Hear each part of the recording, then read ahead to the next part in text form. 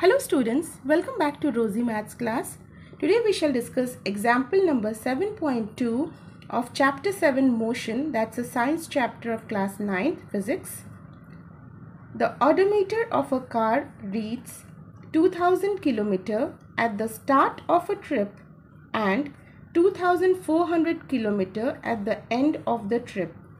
If the trip took 8 hours, H stands for hours, 8 hours, calculate the average speed of the car in kilometer per hour and meters per second. So we need to find the average speed in two units, kilometer per hour and meters per second. So what is given? Okay, what is an odometer?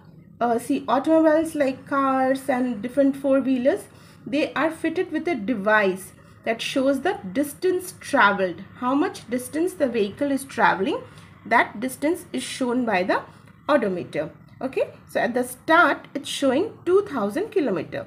Let's say this is the starting point and here it's showing 2000 km. And after some time it's showing 2400 km. So start of a trip 2000 km and 2400 km at the end of the trip. Now if the trip took 8 hours, from this place to this place it took 8 hours to travel. We will calculate the average speed. Now see here, this is the starting point, this is the end point. So to find the distance, we can simply subtract this number minus this number. That will give us the distance.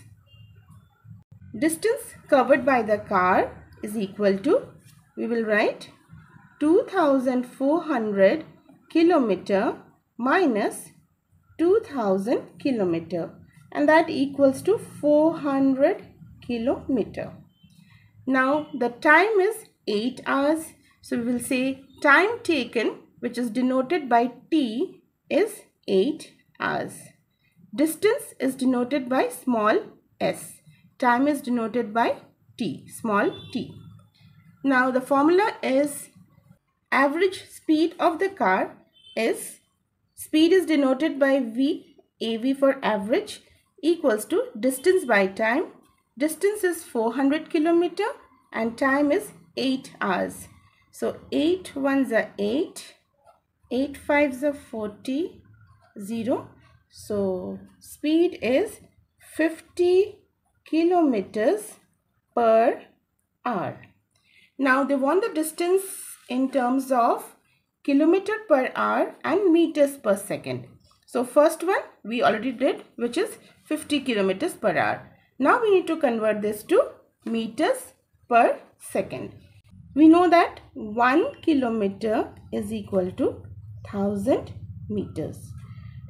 Also we know that 1 hour is equal to 60 minutes, and if you want to convert minutes to seconds, you need to multiply by 60.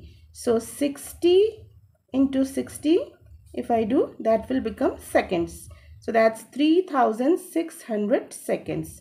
So I can say 1 hour is equal to 3600 seconds. We need this conversion because the final unit that we want is meters per second. So now this we are going to convert. See here, 50 kilometers per hour. That means 50 multiplied by kilometer. We can take this as just 1 kilometer, which is 1000 meters. So 50 into 1000 meters per hour. So hour is in the denominator, divided by 3600 seconds. Okay, so what we did, kilometer we converted to meters, hour we converted to seconds. Now you just need to solve this. 0, 0, cancel. 2 5s are 10, 2 18s are 36. Now another shortcut is, whenever you want to convert kilometer per hour to meters per second, you can simply multiply by 5 by 18. So in this case it's 50 into 5 by 18, because you see when we cancel we get 5 here and 18 here. This is a shortcut. This you can show if you want to show it properly. Okay, so now this is again it will go by 2 9s are 18, 2 into 25. 25 into 5 is 125 divided by 9. Now we will do the division. 125 divided by 9. 9 ones are 9.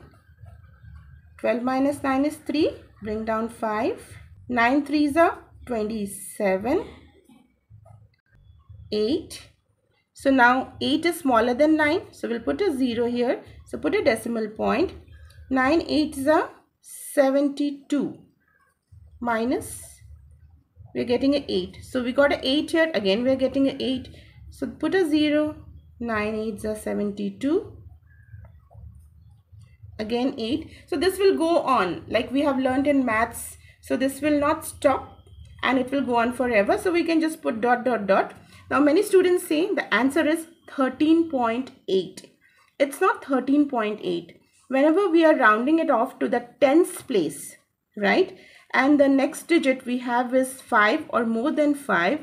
This would become 9 in this case. We just add 1 to it.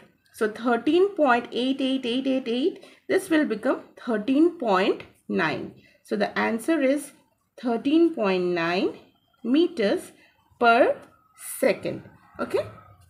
So we'll write the average speed of the car